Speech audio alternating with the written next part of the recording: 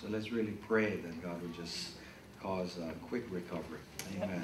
Father, we just thank you for Sister Cynthia. Lord, we thank you for this handmaiden of the Lord. Lord, she just loves you, and we just praise you that she does so much to minister to people in the house of the Lord. We thank you at this time you'd really give her a time of rest. And we pray that, Father, you give her speedy recovery. We thank you, Father, for restoration of health for her physical body. We thank you, Lord, that, God, you just have your hand of favor and just special blessing upon her right now. In Jesus' name we pray. And everyone said, recovered. Amen. Hallelujah. Praise the Lord. Thank you, Jesus. All right, Genesis chapter 3, verses 1 to 11. Now the serpent, which is actually Satan embodying this serpent. Now the serpent was more cunning than any beast of the field which the Lord God had made. And he said to the woman, has God indeed said, you shall not eat of every tree of the garden? Now, this is the first question that you will find in the Bible. And the one that gave the question is the devil. And that's exactly what the devil wants to do. He likes to put question marks in your mind. He wants you to doubt the Word of God. He knew that God said, you shall not eat of every tree of the garden. But then he says, has God indeed said, you shall not eat of every tree of the garden? So he tries to place a doubt in your mind when he says that. And the woman said to the serpent, we may eat of the fruit of the trees of the garden, but of the fruit of the tree which is in the midst of the garden, God has said, you shall not eat it, nor shall you touch it, lest you die.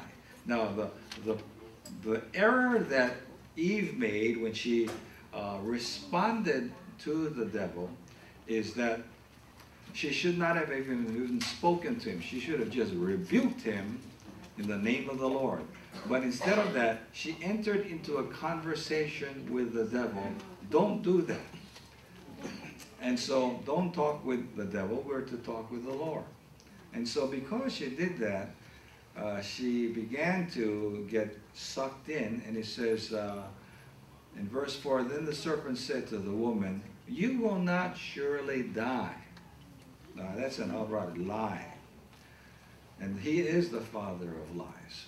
For God knows that in the day you eat of it, your eyes will be opened, and you will be like God, knowing good and evil. Now, up until that time, the only thing they knew was good. But then he says, you'll be like God when you partake of this fruit, and you'll know good and evil. Now, as we go on, so when the woman saw that the tree was good for food, that it was pleasant to the eyes, and a tree desirable to make one wise, she took of its fruit and ate. She also gave to her husband with her, and he ate. Now, Eve was deceived. Eve succumbed to the temptation because of deception. But Adam, he knew, because God spoke to him directly and told him that he shall not eat of the fruit of the tree of the knowledge of good and evil. So Adam was not deceived, is what the Bible tells us. So you see, Eve fell to the temptation because of deception. Adam fell to the temptation because of affection. He had to choose now between Eve and God. And what he did was he chose the woman.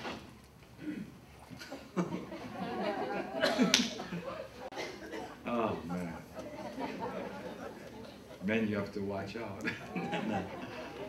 Hallelujah.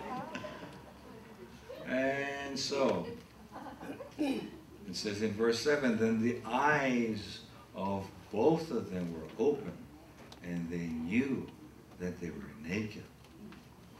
And they sewed fig leaves together because they were so ashamed and embarrassed, and made themselves coverings. prior to that, you know what was their covering? It was the light of God. It was the light of God that was their garment. And when they partook of that fruit, boom, that light just totally disappeared.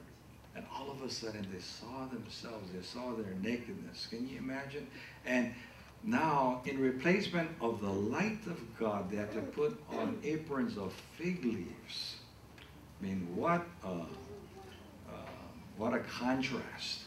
And so, it says here, then in verse 8, they heard the sound of the Lord God walking in the garden in the cool of the day.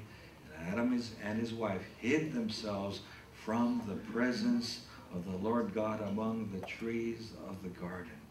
And before, when God would be walking through the garden, oh, they would just want to just see him and fellowship with him. This time they hid themselves.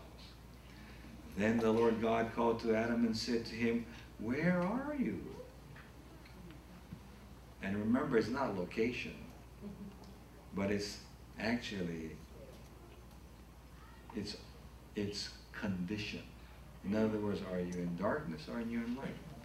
So he said, "I heard your voice in the garden, and I was afraid because I was naked, and I hid myself."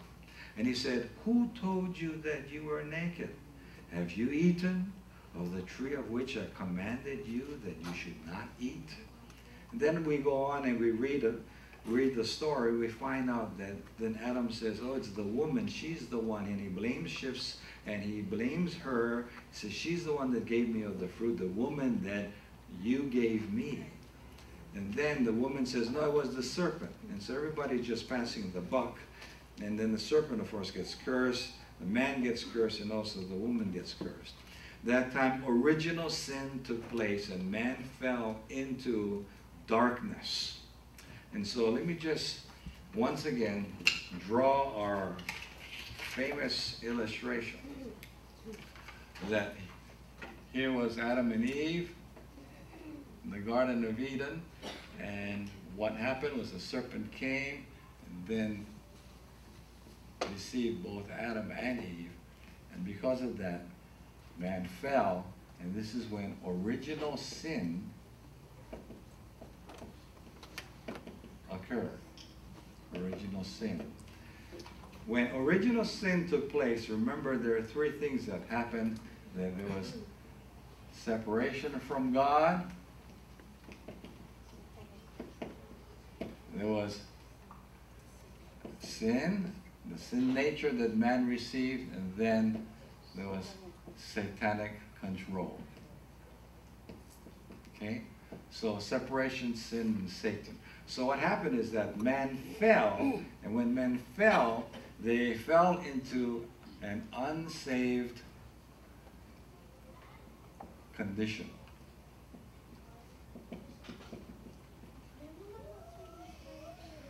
Now, let me try to, I'm going to add something here. I want to try to draw smaller this time.